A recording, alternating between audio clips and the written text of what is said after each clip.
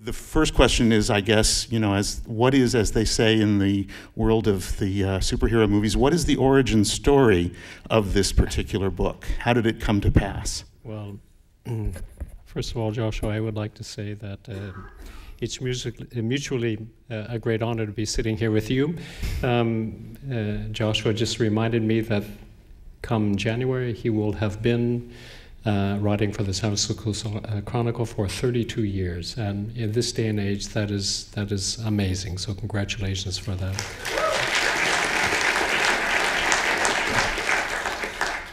The origins of the book, as we were lightly discussing yesterday, were unusual because even though I'm often asked to write,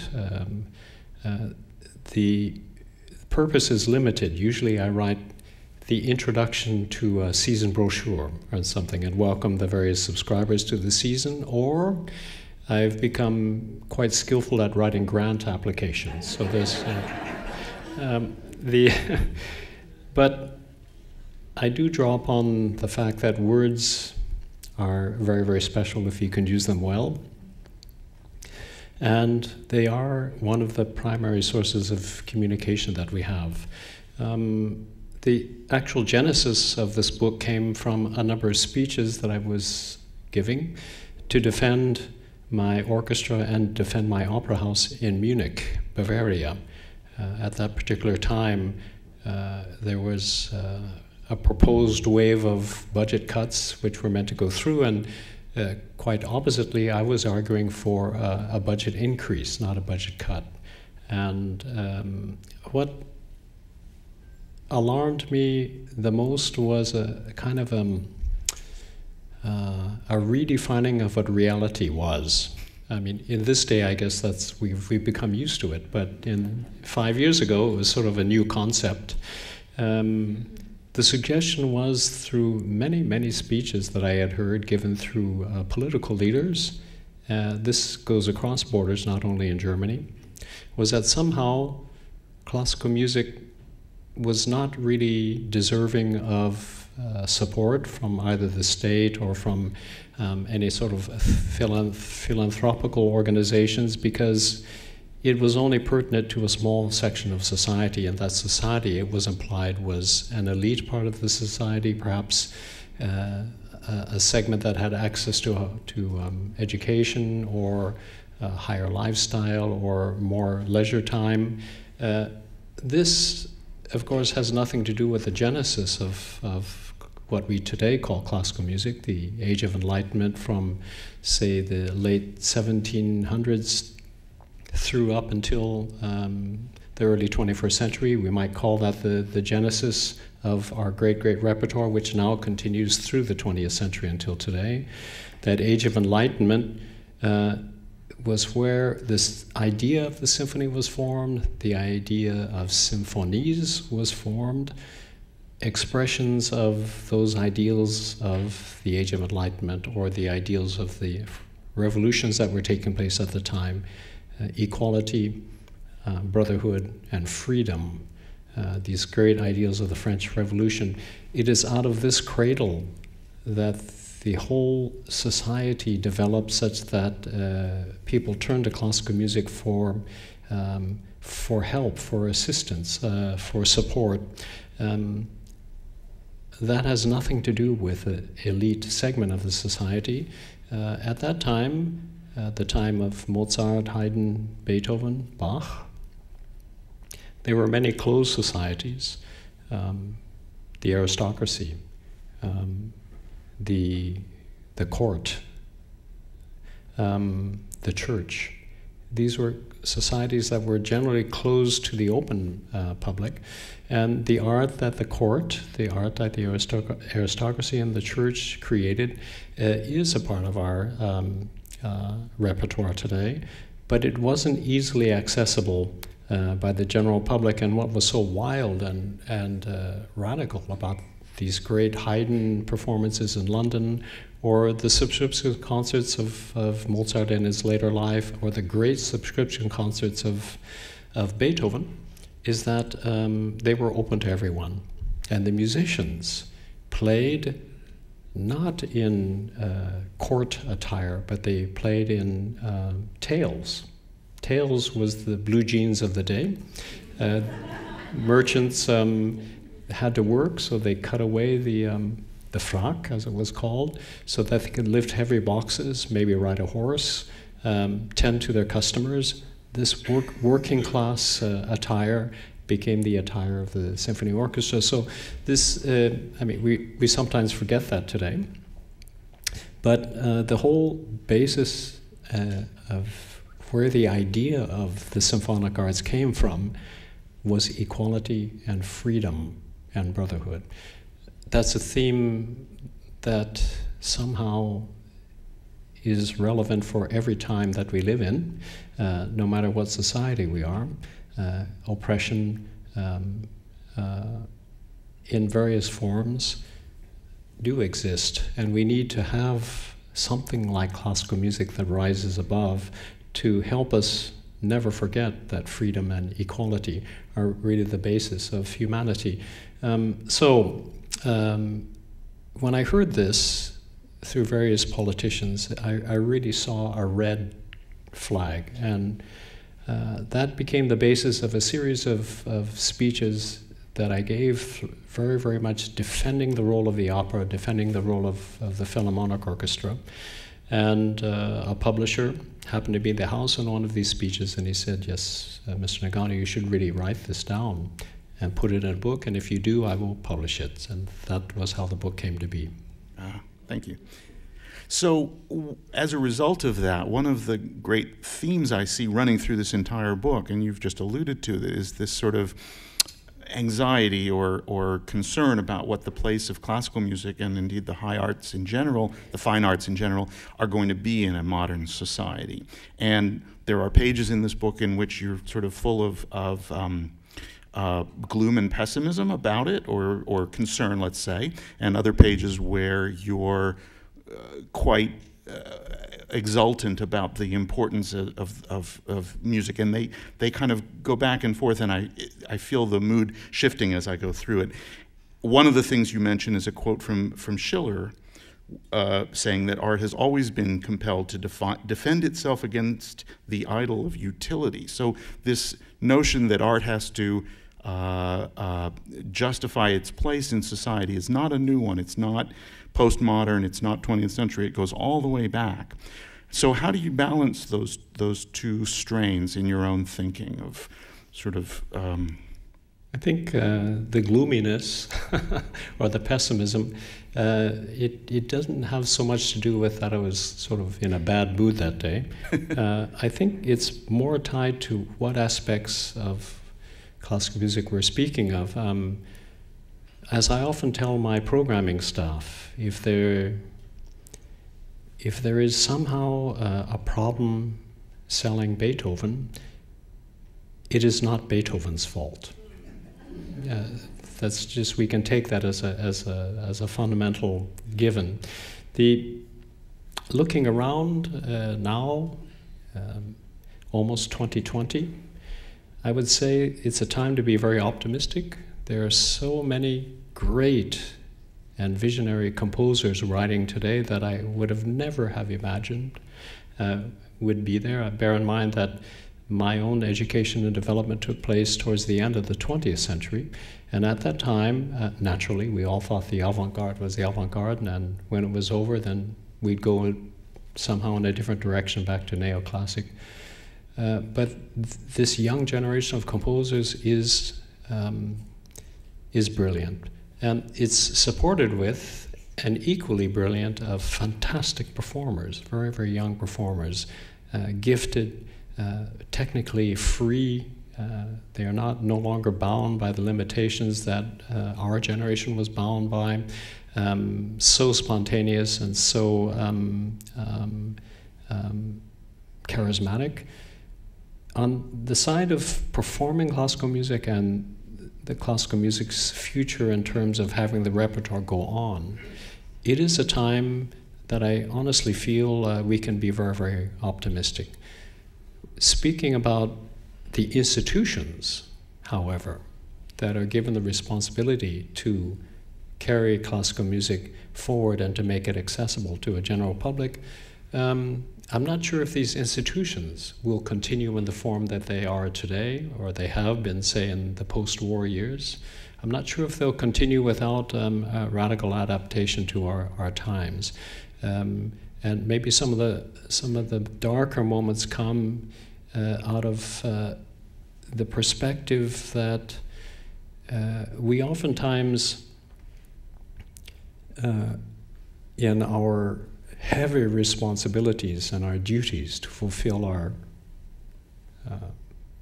responsibility or expectations, we can sometimes forget what the core is that really excites and motivates the next generation. I remember my own parents would seem to forget that pretty often when I was young. There are some basic, even though there are many sort of triggers which motivate or inspire the next generation, there are some constants, and that would be no compromise. I hated it when my father said, yes, well, Kent, we're just going to have to compromise here. You can't have what you want, and however, you may just get enough that you'll be satisfied. Somewhere we need to find a middle ground. I really hated compromise. The other was mediocre quality. If you offer a child the choice between the very best quality, superior quality possible, or some sort of make-do thing, normally speaking, the child without any sort of formal education will choose that which is of a higher quality. Another given is basically whatever status quo is, the next generation doesn't want to have anything to do with it. And I until this day, have a physical reaction when someone says, well, that's the way it has always been done. Because, of course, what that really means is not the way it's always been done, but it's been done that way as long as you can remember. That always and as long as you can remember are two different things. Status quo is death to creativity. And naturally, when a very young child is limited by only choices within the status quo, it will lead to, at some point, a great revolution. And these aspects, as they begin to threaten programming or the way that an institution thinks, it will signal that at a certain time these institutions will pass into irrelevance for the times. And it can be a very, very dangerous and sad phenomenon to watch something or some person or some phenomenon that was very, very dear to you somehow become oriented into a situation where it clearly is losing its relevance. And I think that's something that we as performers need to constantly question to make sure that we stay true to these fundamental and intrinsic elements of what creativity really means and stands for. So through the book, I think the dialogue does shift. I speak about institutions, and as most people here know, of course, I spend most of my creative time within very large and very heavy institutions. So it's not that this is something that I'm suggesting that these institutions are somehow wrong or that they don't serve the public. No, not at all. On the other hand, they allow things that normally would not be possible. It's only if they lose the connection to the very purpose why they're existing that you can become concerned. But, I mean, I would say, couldn't we connect those two things that you just mentioned, which is to say the extraordinary creativity and inventiveness and daring of this new generation of composers and performers, and the need for institutions like symphony orchestras, opera companies, to adapt and reorient themselves to that pole star of, in other words, let the creative voices guide guide the dialogue, and the institutions react as necessary rather than the other way around. Absolutely, and that's why many of us are engaged in trying to make sure that these institutions have both the artistic substance and also the financial security, so that they can really dare to go on into the future. Yeah. How's it going? Well, at the moment, I'm permanently tied with two organizations, and they're doing very, very well. We are beyond sold out, are beyond capacity performances, and financially,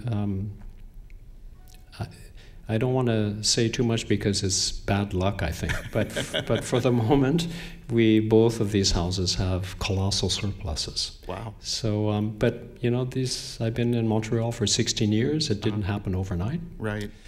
And the same thing for Hamburg. So since you mentioned Montreal, I'm gonna just jump ahead a bit, taking my planned questions out of order a little bit. One of the things that fascinated me in your discussion of your time in Montreal, especially your early days in Montreal, was the sort of realization or the aha moment that one of the ways to bring the population there around was to think about and talk about classical music through a lens that was flavored by the population's enthusiasm for sports, and particularly ice hockey, and that was sort of the civic. Forgive me if I'm mischaracterizing. We're missing a few steps in there, I think. But you describe how the hockey analogy was a kind of a conceptual breakthrough for you in your planning there. Have I just invented this out of did I dream this? It sounds pretty foreign to me, but there are certain elements that yes, the ice hockey element is definitely there in Quebec. Okay. No, the challenge when I came to Quebec 2 years before I was meant to begin.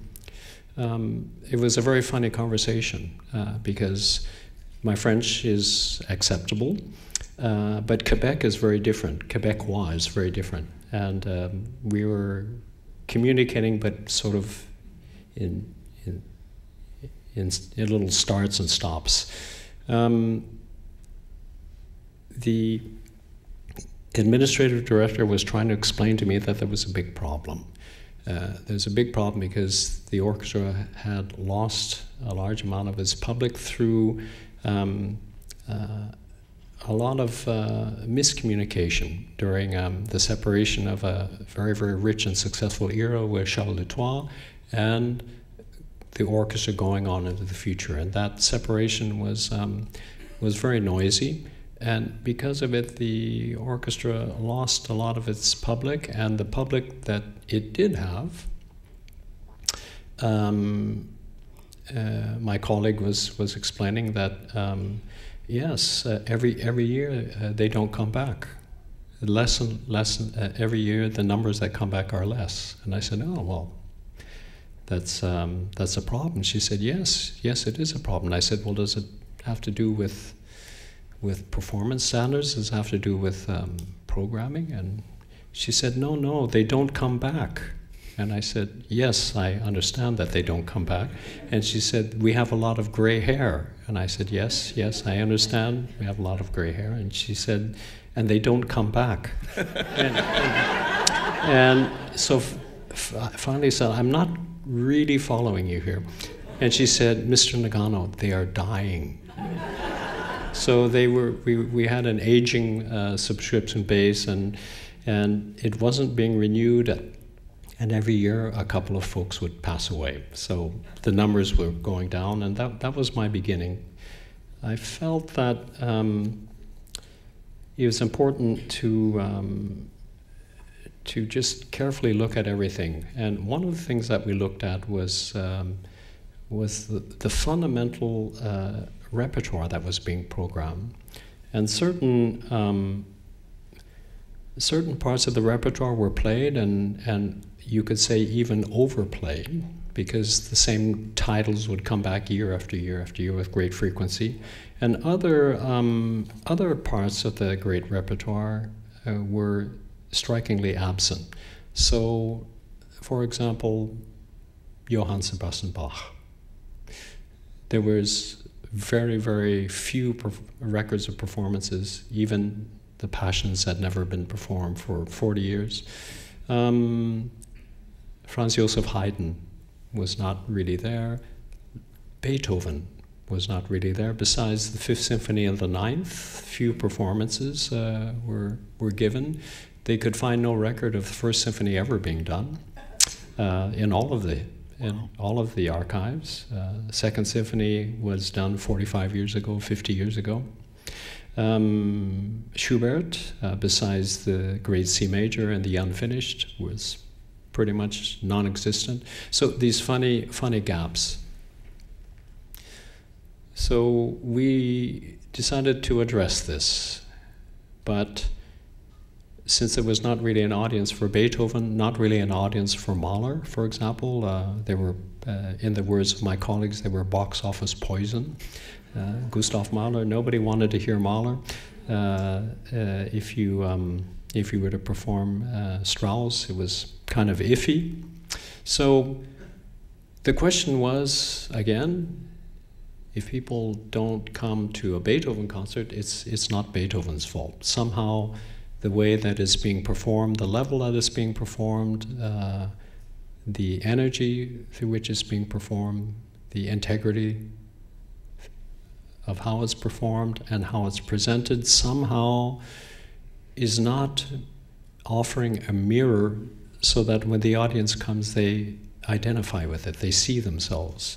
So, to come to your point of the ice hockey, there were two concerts that season that were very important to me. One was an all Beethoven concert, and the other was to re-explore Ein Heldenleben, so a Strauss concert.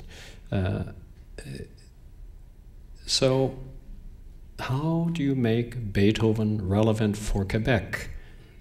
Beethoven never visited Quebec, so you can't say that there was an anniversary year of when he came and gave a lecture at Montreal University. But what was interesting through just simply reading and research was that the great expansion of Quebec took place during the Napoleonic Empire.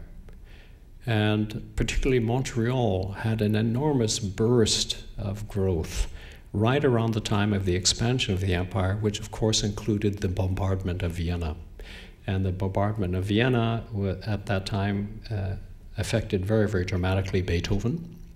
You could say that during the influence of the French Empire at that time, what was being heard in Paris and Vienna was being heard in Montreal. So that was the kind of bridge that we had. And the ideals of the French Revolution, which at least in the early years Napoleon was fighting for, before he declared himself emperor, somehow those ideals ring very, very true in the province of Quebec. So the program we designed so that our public could see themselves in the mirror of the music was all Beethoven, the overture to Egmont, followed by incidental music to Egmont, intermission, and the Fifth Symphony. And the focus was on revolution.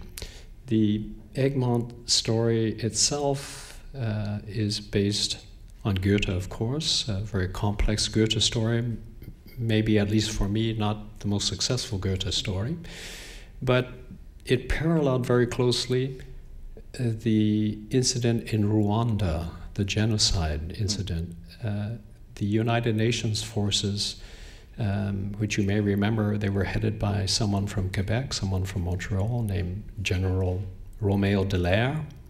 Dallaire still had a residence in Montreal. And following the Rwanda controversy, genocide. It was greatly discussed in international affairs because General Dallaire needed to take decisions that were unsanctioned by the leadership of the United Nations, and very, very controversial for a military person to take these decisions, but he was trying to avert what appeared to him was certain genocide. It created a very, very difficult period for him in his career within the military. And this was something that the Montrealers followed very closely. The Egmont story is something similar. Religious beliefs taking a priority, which became politicized and led to massive wars and heroism because of these wars. It was very easy to adapt that story to the travails of General Dallaire. And we asked General Dallaire to come and to share his story as a basis for the thread that would link together the incidental music of Egmont. And following the intermission, then of course, was Freedom, the Fifth Symphony. That was a turning point for our audiences, because suddenly the music of Beethoven had a certain pertinence to their heritage, their way of thinking, the way they have perceived they've been treated by the rest of the world, their history. It was a very simple thing for us to do, but trying to do an all Beethoven program under the illumination of a way that was sensitive to the anthropological past of Quebec, that was the point. The other concert was Ein Heldenleben, Strauss, of course, heavily influenced by Nietzsche. And I did discuss with my colleagues if I should give a lecture on Nietzsche. And they said, no, Mr. Nagano. No, Mr. Nagano, no, you don't want to do that. No one's going to listen to you. And if they did, they won't understand what you're saying. And even if you speak French, they won't understand what you're saying. So I really wanted our public to have a new perspective on Ein Heldenleben. There was a new edition at the time. And the orchestra had not played the Ein Heldenleben for many, many years. So right at that time, one of the great hockey legends of the Canadian ice hockey team was undergoing public controversy. It was tragic because he was a beloved figure and idolized by every kid that went out onto the ice hockey. He wanted just to be like this great hero. And the problem was that he had retired in the greatest of glory, but his son had a run-in with the law because of drug abuse. And there were some crimes that were done that were violent crimes. And the shadow that brought on this great legendary hockey player's personal life and his family was a very heavy burden. He was being interviewed and asked to defend his son, and it was all being played out in public. Very, very, very emotional, and it placed in everyone's mind the reality that being a sports hero is not all just fun. There are certain aspects that come with offering your life to the public. That sometimes with intense scrutiny you're being obliged to pay a price that maybe normal people wouldn't have to pay. These themes, of course, are very strong within the Nietzsche philosophy behind Ein Heldenleben. Of course, Ein Heldenleben is a complex piece because it also deals with Strauss and how he perceives himself personally, with his wife, how he perceives his wife. Let's not forget that the main villains in Heldenleben are the music critics. Yes, that's right. Yes, and that very interesting relationship between Strauss and his critics, but anchored in, of course, a much deeper platform. So as a parallel piece to Ein Heldenleben, I commissioned a work. And the work that I commissioned was from a well-known Quebec composer, 21st century piece, brand new. And I asked, instead of having a traditional solos, would you please include spoken text instead? And I went to the Canadian ice hockey team and I asked them to assemble a list of all the living legends to whom I would assign a speaking part of this piece. So the hockey organization supported this initiative really very enthusiastically, because I had explained that I'm just trying to bring a broader dialogue, a broader narrative to everything that's going on with this difficult period for the sports hero. And the sports hero, his colleagues did respond, and every legendary ice hockey player of the last 20 years agreed to come onto the stage. And they read their lines. It was actually very moving, because they took it so seriously and memorized these lines. And it was a little bit, it reminded me of, for those of you who are old enough to remember the song "We Are the World," where a pop star would come in and sing 2 words and then sort of disappear. It was a little bit like that. But the public, of course, they came in throngs. We sold out the house many, many times over to see their great sports stars, and their reward was to hear Ein Heldenleben. And they had never, most of them had never heard a classical music concert in their life. And the acute listening to the Strauss was unlike, it was a tension unlike we've never had before. And as you can imagine, the piece is a great work. And the result of the audience, of course, was very enthusiastic for the Dompierre work for ice hockey players, but it was thunderous for Ein Heldenleben. On paper, it looks like, oh yeah, Nagano commissioned a new work, contemporary music, together with a standard warhorse, Ein Heldenleben.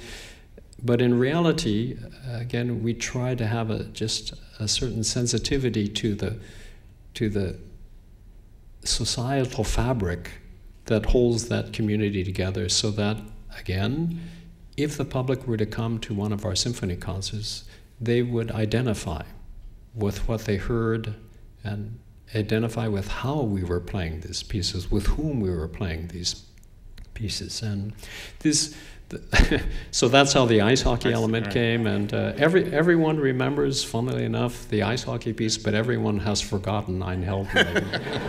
That's always the way. So I want to come to the beginning of your book, and which begins with this very lovely and moving sort of memoir of your childhood in Morro Bay, and what happened there to turn it into a little oasis of music. And for those who haven't read the book, maybe you can tell us a little bit about, I don't even know how to pronounce it, Waktung Korsheli? Very good, yes. Okay, and if you can tell them about what happened, and then I'm going to come back to you with a follow-up question. Okay. Just for those who haven't, who aren't familiar with the narrative. Mr. Korsheli, or Professor Korsheli,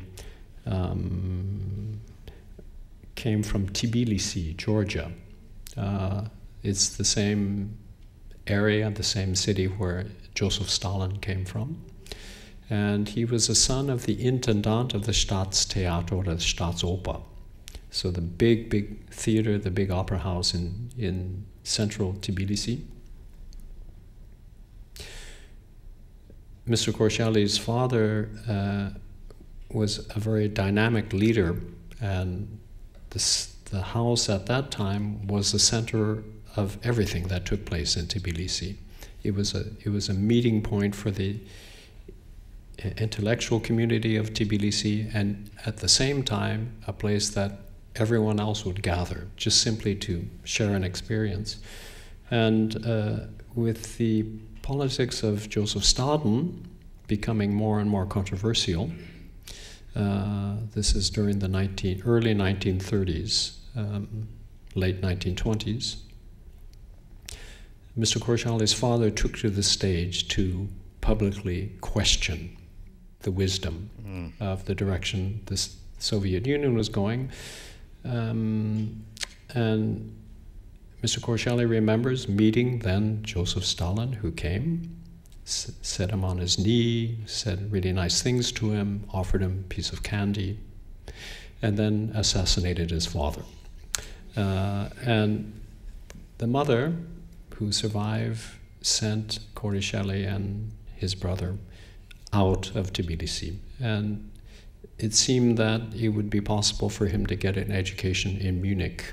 So he moved to Munich and went into the conservatory, the Hochschule, and was proving to be an outstanding pianist, outstanding performer.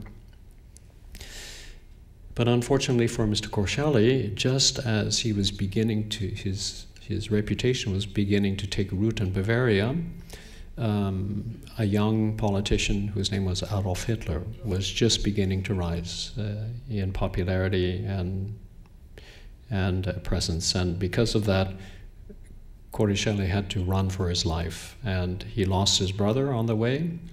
It's a typical refugee story. He found his way to the French coast, was able to get on a boat to the United States, had a couple of sponsors who helped him when he arrived. And when he arrived, he was told, forget about becoming a concert pianist. You gotta make a living.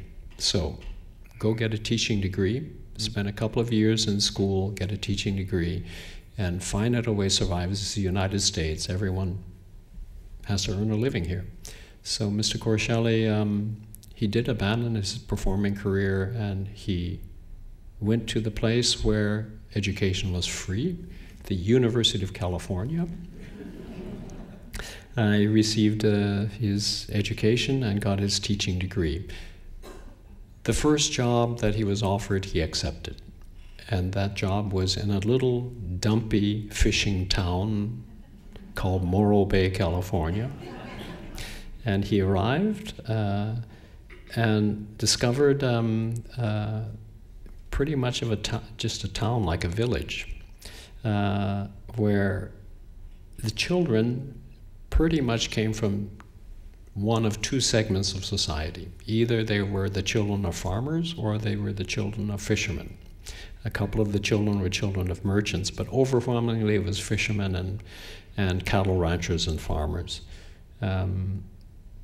So he fought for funding and won funding to build a conservatory in Morro Bay, a real conservatory, pianos, and he established 2 orchestras and 3 concert bands. And what I think is the most remarkable thing is he was able to convince the young children, myself included, that if you were cool, you could play a musical instrument. And if you were uncool, you could not. So the pressure was really there. And I had studied the piano, and I became a private student of Mr. Korshely, but that's not a real instrument. I wanted to play in the orchestra. I wanted to play in the concert band. And so through him, and then not one generation, but 3 generations, 3.5 generations of children, their children's children, their children's children's children, and then yet another generation after that, all came up through this conservatory. And the conservatory was it was tough.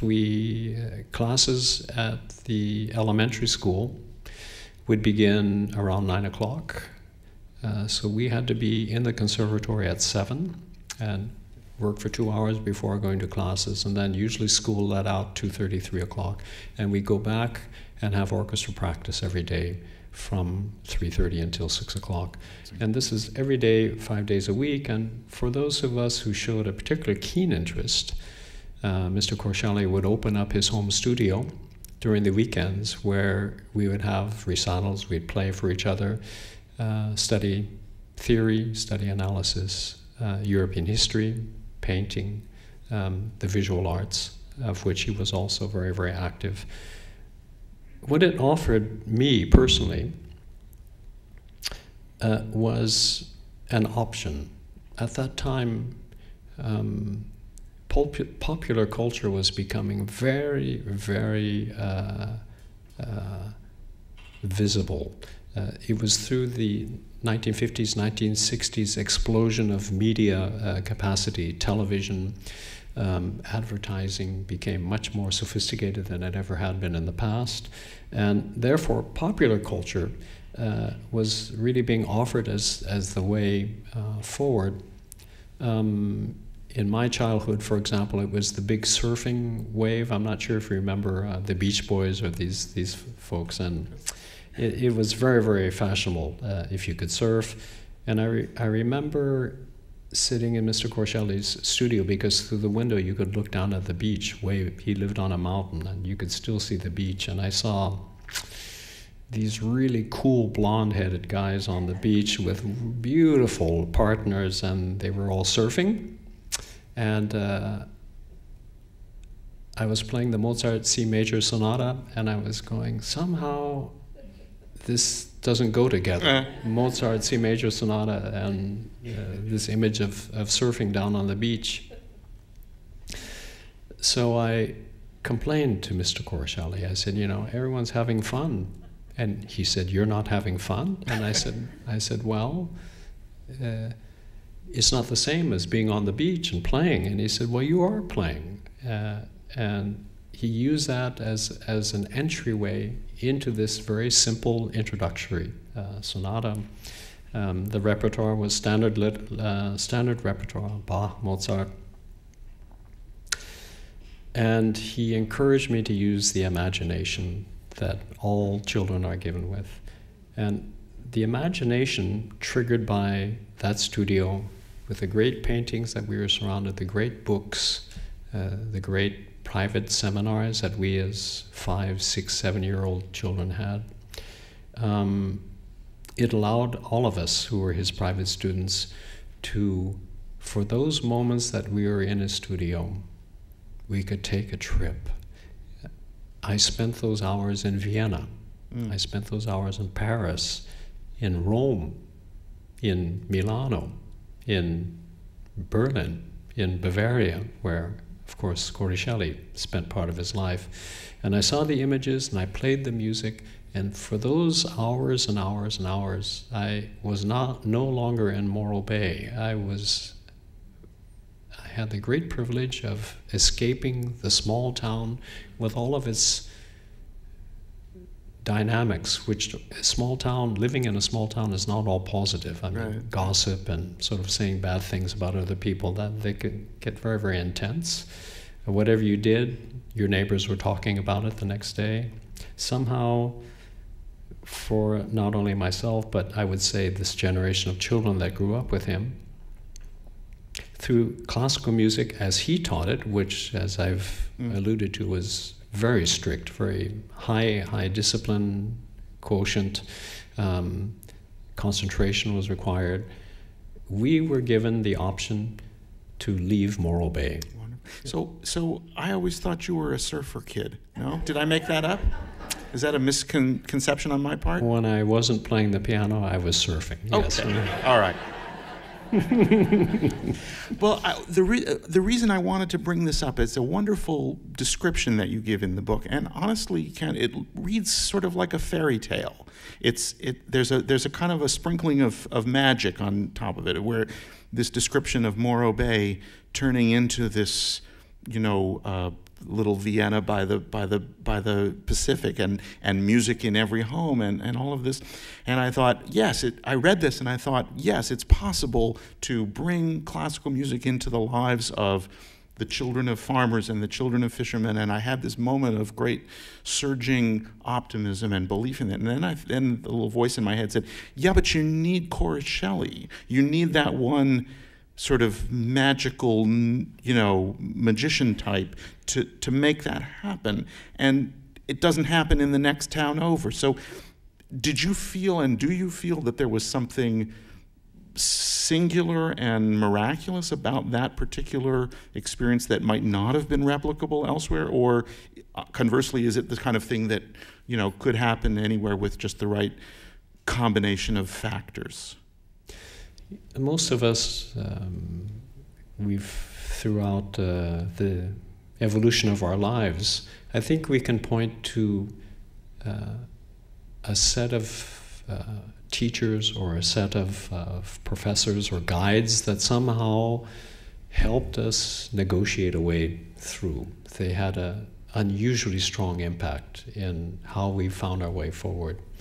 And I, like most people, yes, consider myself very, very privileged to have had a series of great teachers along the way. And it's also true that not everyone is a gifted teacher. It is a very, very specialized art form to really effectively teach what you know to another generation. And most of the teachers we have are not so talented. They're all the other names that we've forgotten along the way, but thank goodness that we've had those few personalities, those few great sources of inspiration that point us forward. So yes, I take your point really well at that particular time, and you're also right, the town next door didn't have that. Yeah. We were just very fortunate to have had that impulse there. But once again, I would say it was not unique to that time. El Sistema, for example, was another great example of a tremendous personality and a tremendous talent, sending a generation of kids out into the world with great perspectives. And we see that repeating itself in different forms in different places.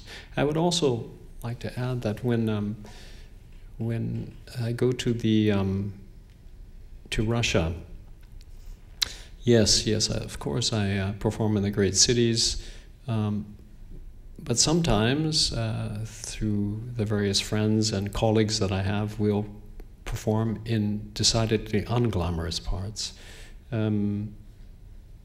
When I tour some parts of China or some parts of Canada, for example, the recent tour we took a few months ago up to the North Pole and visited the indigenous people. The indigenous tribes, communities, you discover a level of listening that will take your breath away. It doesn't necessarily have anything to do with economics or what is available in terms of resources. In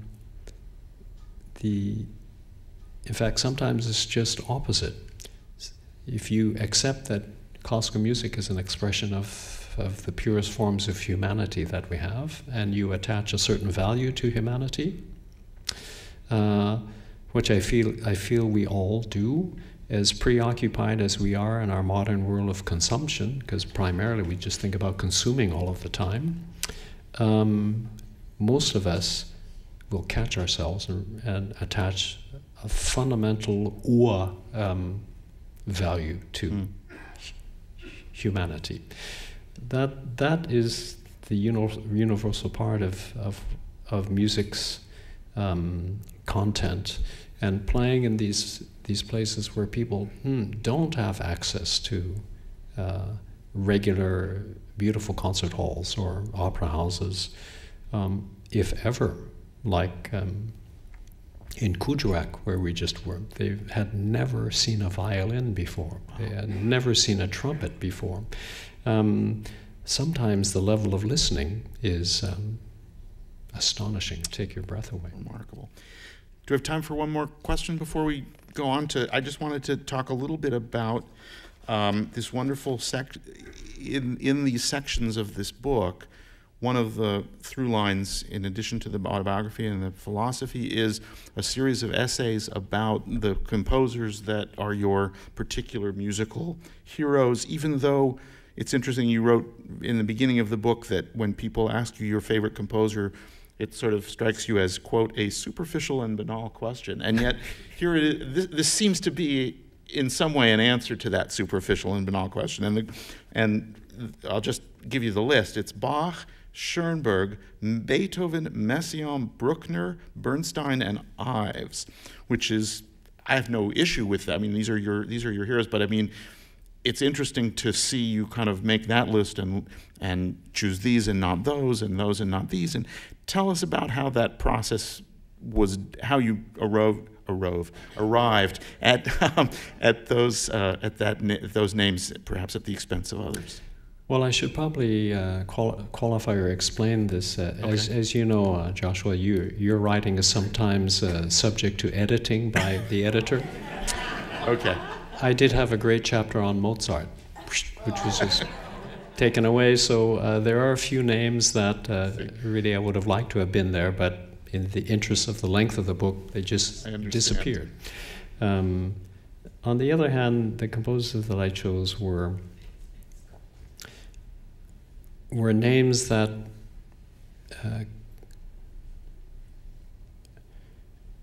constantly find their ways into my repertoire again and again and again, and have been a part of the repertoire since really I've been a child, including Anton Bruckner.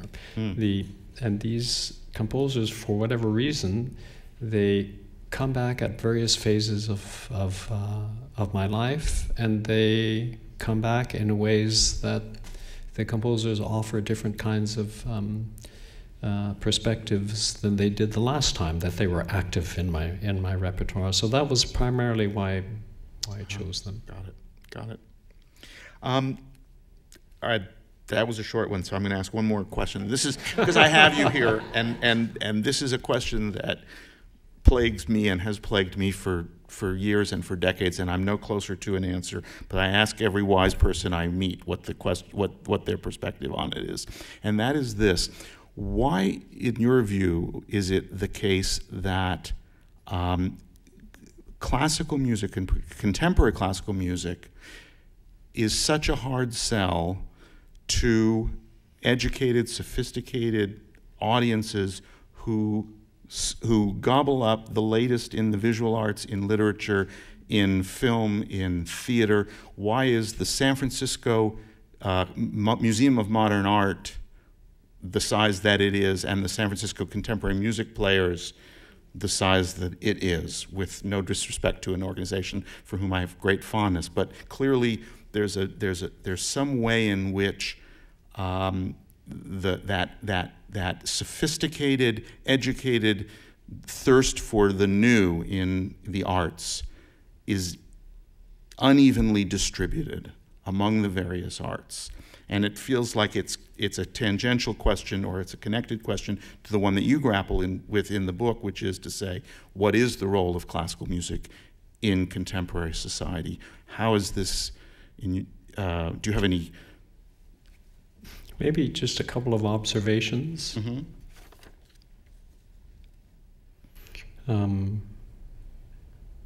For most of the literature that we considered standard repertoire, at the time it was written, it was contemporary music. And people came. As recently, I met a woman when I was studying in Paris with Messiaen, who remembered, she was very, very old, but she remembered the premiere of Sacre du Printemps. And she was telling me what that was like. And she said, oh yeah, Paris, that was such a great city back in those days. And I said, okay, yeah. And she said, yes. On any given evening, you could hear 4 or 5 performances of new music. So as recently as, the beginning of the 20th century, people wanted to hear what was new. And yes, soccer was a riot, it was a scandal, but it was fun. It was really great to have been there, and she was so happy to have been there. Messiaen himself related with great joy that he had made a scandal with chronochromie. He said, yes, can you imagine? I was so afraid because people were so violent after the performance that I waited an extra hour before sneaking out of the Théâtre des Champs-Élysées. And he said they were waiting for me, and they had taken off their shoes and they hit me on the head. And he wasn't depressed at all. He was really happy that he had made a scandal. So that's one thing that we tend to forget, is that when most of the great repertoire that we refer to today, when it was written, it was brand new, and it created huge emotional and spontaneous reactions. Even the Ninth Symphony of Beethoven, it was maybe not what you would consider a great success. One of the articles openly lamented the fact that, our great Meister has lost his hearing. That's probably why we can't make any sense out of the Ninth Symphony. It's just, or the premiere of Bizet's Carmen, which was met with it was a flop, a complete flop. So part of it was the excitement of being there. That's one maybe observation. The second observation is most of what is being created or written at any given moment in history is not very good. What we remember are those works through consensus of the public, of critics, of performers, that over time, this particular piece is maintaining its relevance, so it's actually not tied to fashion. It's not tied to a certain period or an era. It's above time. It's become a masterpiece. And that takes a long time before a work enters into that repertoire. Everything else is pretty much forgotten, and usually for good reason, and that includes our own time today. Most of what's being written is probably not very good. You just have to accept that. And the third observation I would make is that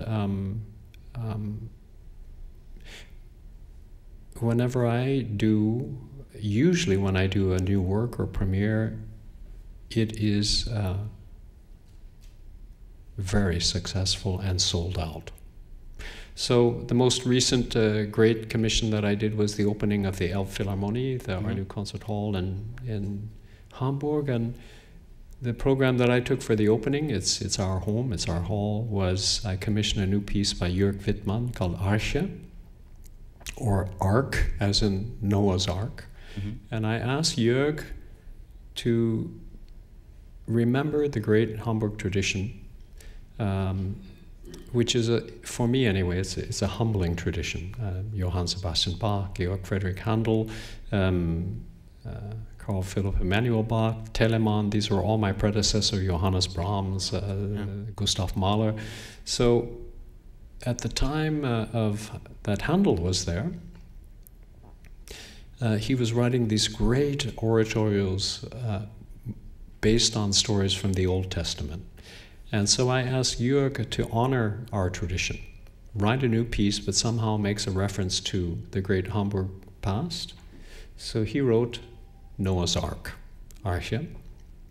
And it was a very, one of the things I first remarked to myself was, this is going to be expensive, because there were not one chorus, but 3 choruses. There were not just a soprano and a baritone, but there was a boy soprano and 2 children speakers. There was a double-sized orchestra and a chamber orchestra, and I thought, God, this is really expensive. This is how I'm going. But on the other hand, it was timed where Jörg was really hitting a pinnacle of a phase of composition, where he and I both felt that on this occasion could be something very special. And it exploded. And today, still, for those of us in Hamburg, we reference that piece as one of the signatures of the opening of the Elbphilharmonie, and everyone is waiting, and next year will be the 5th anniversary of the hall. And of course, we're bringing back Arche, and it's sold out immediately. Wonderful. I think what we should do always as performers is take what it is that we offer to our public pretty seriously. It needs to be more than, I like this piece. Or it needs to be more than, this is interesting. our audiences, as always throughout all of time, they are highly, highly sensitive to quality. An audience, even of children, instinctively feel when something is when the wool is being pulled over their eyes. I mean, you could just feel if something has integrity or quality or not. And above and beyond that, not only taking the time to really carefully study whether or not a work has compositional integrity, but then to be truly honest and say, I like this piece, I love this piece, and to be able to explain why. If you can't convince an orchestra of your colleagues to fully engage with the performance, the piece doesn't have a chance. Yeah. How is the public supposed to positively react to a piece if the colleagues aren't inspired? And how are the colleagues not to be inspired if you yourself are not inspired? And somehow, if those basic subjective and objective phenomenon all say green light, it's a much better chance that the public is going to embrace the work, because so many people who believe in the piece are sharing it with their hearts. I think that's why it's a bit difficult sometimes, because you have to say no to so many people that normally you would like to say yes, and that can be tried not to be offensive, but it is offensive. I think you sometimes don't end up very popular. Well, that's the price of fame and the price of maestrohood. So speaking of the public, I think it's time to open the floor to questions. And Ricardo has a microphone, and there's microphones here. Let's start right here. And yeah. Long time no see. Hi. Vraiment, je vais pas lire anglais. So we've talked extensively about the first part of your talk, which is how do we program, what is responsible programming, what is good music versus bad music. In this country, we have the productions we do. I mean, you've worked with people like Romeo Castellucci, people who do push boundaries and do meaningful theater. And I feel like there's an attempt in this country to have theater with some meaning and a lot of theater with no meaning, but very little theater with a lot of meaning, which is the inverse of what's going on in many, many fantastic opera houses in Europe, Germany in particular. What do you think is the pathway forward away from Otto Schenk productions in the US and the stuff that's easy to market? Otto Schenk slam. I was Otto's a very good friend of mine, so. Listen, I grew up on Otto Schenk. I just think there's other stuff out there too. Of course, it's if it were an easy question to answer, everyone would do it. So it's not a very easy question. You must accept the fact that what is pertinent within the context of Hamburg or Berlin or Munich is not automatically pertinent to a life experience or a societal experience in Quebec or New York or San Francisco. That has to be accepted. It's not to say that the repertoire itself doesn't have meaning if it's presented in the right way, as Josh and I have discussed. But its interpretation draws upon certain givens in the societal structure.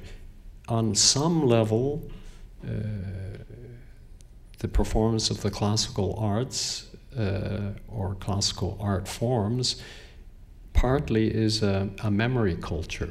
It refers back to heritage.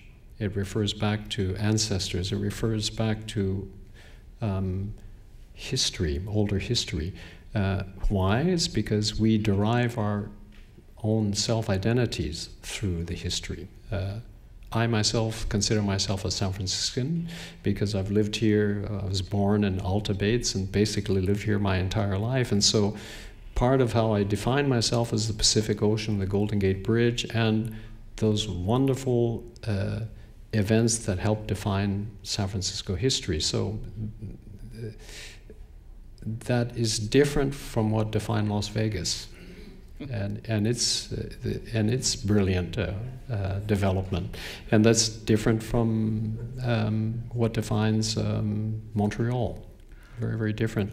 I guess one of the most important things is just to assume that just because something doesn't work in one particular stage is going to automatically be transferable and understood. It's just I guess a little bit of sensitivity. Sometimes the answer is yes. Very oftentimes the answer is no. But if it's no, if the collaborator is living, as with Romeo Castellucci, you can actually pick up the telephone and say, "Hey, let's adapt this." With performers or composers who have passed away, it's more difficult to pick up the telephone and ask if you can change it. But with living interpreters, that is always an option, which is just to be sensitive. Right here? Oh, sorry. Go ahead. Yes, thank you for coming back to San Francisco. Since you've been leader of ensembles for many, many years and have been in touch with new composers, I just wanted to find out your feeling. Are there a couple composers or maybe specific pieces that you think that the general public has not cottoned on to or has heard and rejected, that you think they're misguided and that you would like to put forward in particular?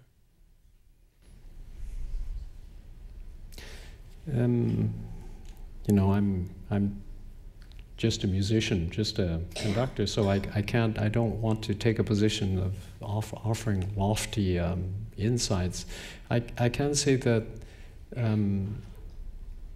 at different times, and we all have access to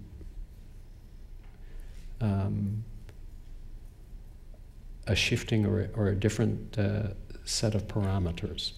That's why on my piano and on my desk sit a big stack of scores that they are regarded as great masterpieces, great literature, and I somehow don't get it yet. So I will, from my desk or from the piano, I'll actually from time to time just sort of sit down and open up one of these scores and look at it, and surprisingly, sometimes a score will suddenly make sense after not making any sense for decades. I somehow finally get it. That was, for example, what happened with Wagner. As a composition student, studied Wagner, of course, and it took me a long, long time before I could open up Siegfried and completely immerse myself into it. So I guess one leaves room for the fact that you hope that as you get older, your perspectives widen and you can, there's more of a place or a right timing to have access to literature that might not be there. But one of the pieces, to come directly to your point, which at the moment I'm kind of pushing very, very hard, is a piece that I heard performed here for the first time by Ligeti, Georgi Ligeti, called San Francisco Polyphony. And at the time I was a composition student, and boy, that was a very stimulating listen, but I really didn't fully grasp what was going on. And that score sat on my desk for many, many years. I returned to the score 10 years ago and went through a series of performances and really admired the piece very much. And then it went back on my piano. And a year ago, I looked at the score and somehow it was in bright, loud, living color. And I thought, now maybe is a time. I've whatever the right approach to the work, or I'm able to access certain sources of insights that maybe it's a moment to reintroduce San Francisco polyphony to a much broader audience. It's a completely underappreciated piece, as far as I can tell. I mean, Yeah. it really, in his catalog, it doesn't get a lot of love. So it doesn't get a lot of love, but at the moment I'm sort of on a crusade Good. So maybe that's one piece that I've. If you hear me perform, hear that I'm performing, please come and give the piece a chance. here. I'm a composition student, and I would like to know how you got from playing piano into conducting, and how you work with an orchestra. Could you repeat the question? The question was, how did I get from playing the piano and being a composition student to working as a professional conductor? I think that was the question, right? On one level, I guess I've been conducting as long as I can think, because with this professor whom I was speaking of, Cordicelli, he was also our church choir director, and he led the children's choir, which I was a member of when I was 5. And because later on, 10, 11, because I could play the piano, I oftentimes would be assigned to conduct the younger kids and teach them the music. So in a way, through the church structure, conducting was unveiled as a very unglamorous task. It was simply meant to keep time and actually help everyone stay together, which maybe in hindsight is a pretty good basis for conducting, keep everyone together. But I'd never really thought seriously about becoming a conductor as a profession, and it came to a head when I was a composition student. San Francisco State University, I had a pair of very, very influential teachers, Henry Arnodonk and Grosvenor Cooper, really brilliant teachers, great and inspired composers. And part of the dream of every composition student is to actually hear their piece be performed. And I was able to convince my poor classmates to be guinea pigs, and I would conduct them, and they would play my pieces, and they would offer generously their criticism of my pieces. And my fellow composition students were going, hey, well, yeah, do you mind doing that for my piece? And so gradually, I was conducting all of the time, and it was primarily the repertoire of my classmates and myself, and then the teachers saying, well, gee, you know, would you mind conducting my piece on one of these performances? And so I started doing that, and then it spread outside of the school. Slowly and gradually, I was just conducting a lot, and so people started calling me a conductor. And that's kind of how it happened. It was very unglamorous.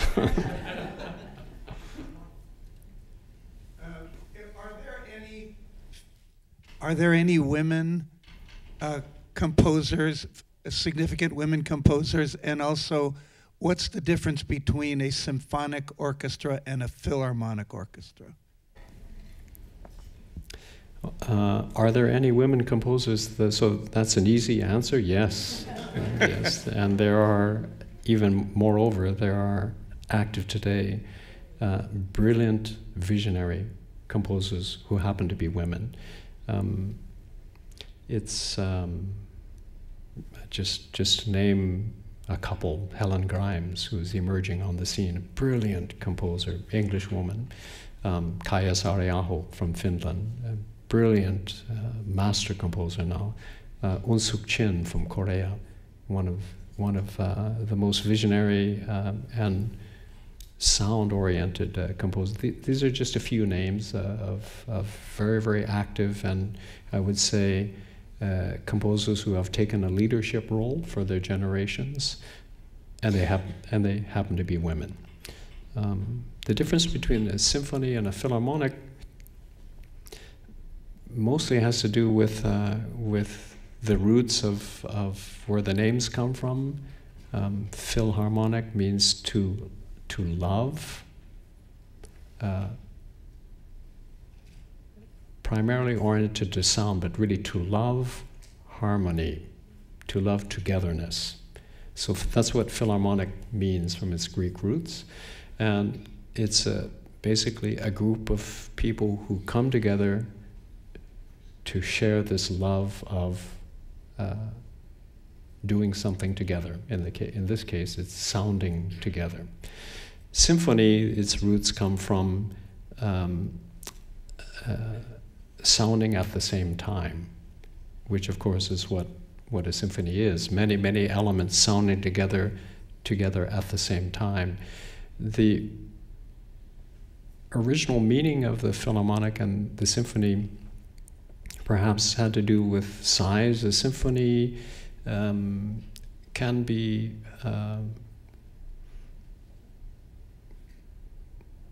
something like in the case of Gabrielli, a sinfonia can be a very small group of brass players that play together. A sinfonia can be, we call them the inventions, Johann Sebastian Bach, Sinfonia, inventions sounding together. A symphony can be a Haydn orchestra, it can be Carl Philipp Emanuel Bach Rococo orchestra, or it can be a Beethoven orchestra. Philharmonic is oftentimes we would assume that that's a fuller-sized ensemble of quite a bit of representation within the winds and the brass and percussion section. So larger forces. This philharmonic ensembles, as far as I know, nothing has been written for solo piano called philharmonic, or nothing has been written during the Rococo or Baroque period called philharmonic. But symphony has been with us for a long time. Philharmonic is perhaps a bit more modern, even though it traces its roots back to Greek antiquity. I'm not sure if that made any sense or not. It sounded good. I want to let me just add something about women composers.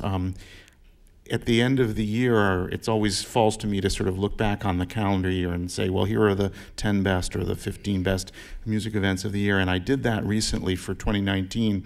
And what I found, somewhat, but not completely to my surprise, was that almost all of the most exciting and most interesting and most satisfying musical events of this past year in the Bay Area that I had covered had been performances of music by women, starting in January with a piece by Anna Thorvaldsdottir, and until very recently, a music festival by the of music by the Polish composer Grycyna Basiewicz, and various events in between of living women from the 19th century, from the earliest 20th century.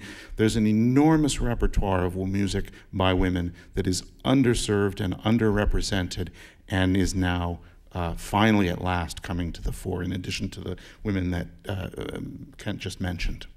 So let's all keep our ears out for those. And I'm getting the... Thank you. I think that's. Are you giving us the cutoff sign here? Yes. Or yes. Let's give him a big hand, please. Okay. Well, thank you so Ken much. Nagano And Joshua Kosman. Thank you. Thank you very much. Thank you. Josh, may I just add one? Yeah. One point. No one asked me why it's called Expect the Unexpected. Oh. Sorry, I didn't.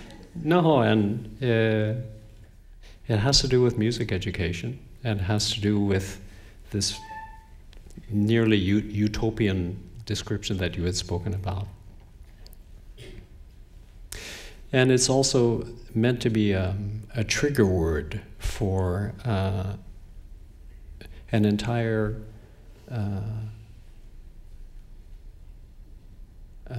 well, not an entire, maybe, how long has it been since Proposition 13? Is that, what was that, 1979 or something like that? 40 years, 50 years, 40 years, I guess. So since Proposition 13, as some of you remember, music education within the school system took a very, very nasty hit, and in many schools systems it just disappeared.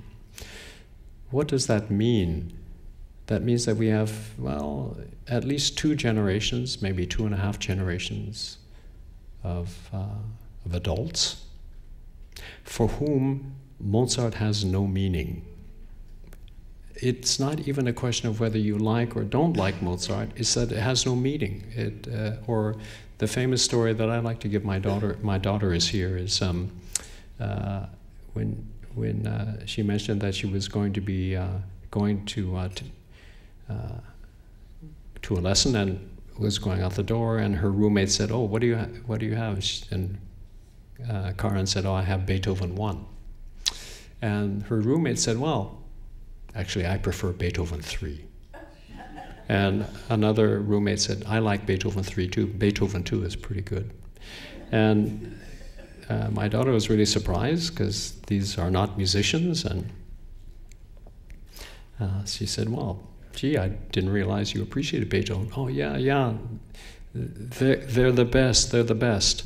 And after extended discussion, it came to the reality that they were talking about a series of films about a Saint Bernard dog whose name was Beethoven, and he was so successful that Hollywood did a series. So they were referring to the 3rd installment or the 2nd installment. These and 2 generations for whom Beethoven has 0 meaning, and it was meant to show that actually classical music, why we teach it, is not necessarily, in fact, usually it's not, because we would like to develop the next Alfred Brendel, or Jascha Heifetz, or whomever, Joshua Bell. We teach music because primarily for 2 reasons. One, with the belief that through having a cultivated education makes our lives richer. And the other reason is that through classical music we become aware of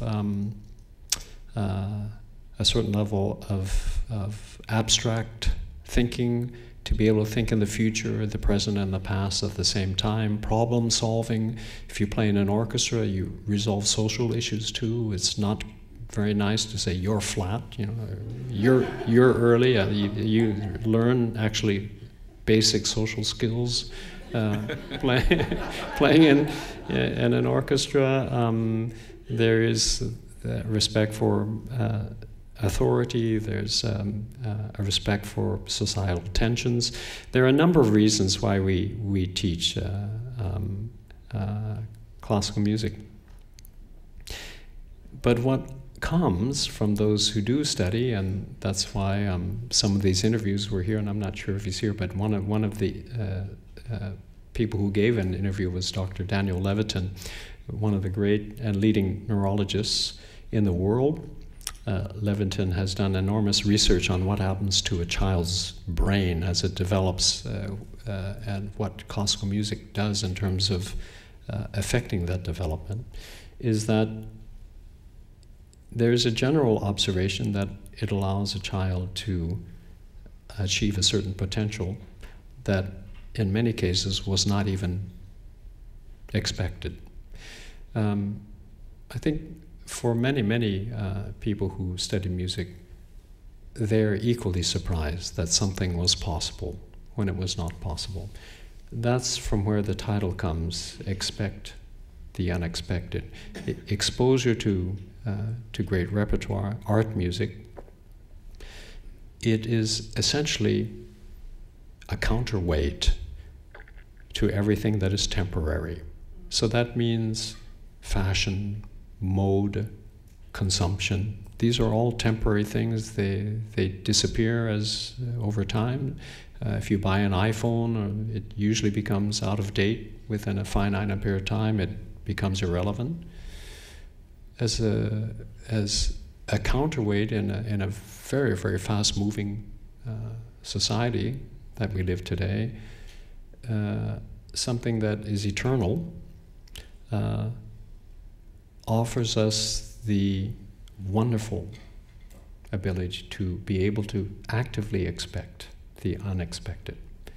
That's why I attached the title to this book. Okay.